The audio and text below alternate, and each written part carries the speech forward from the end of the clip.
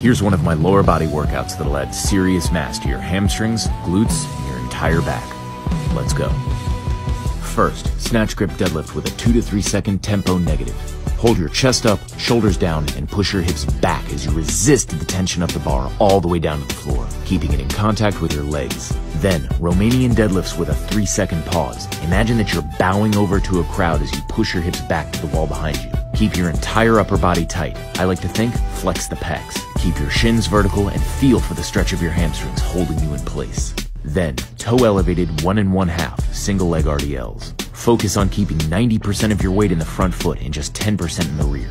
Move slowly and imagine that your hamstrings are literally allowing you to lower down and raise up. Then, old school decline dumbbell leg curls. Point your toes and imagine that you're trying to make a V shape with your feet, briefly pausing for a big contraction. Stick with this workout for a while and I guarantee you'll see great results.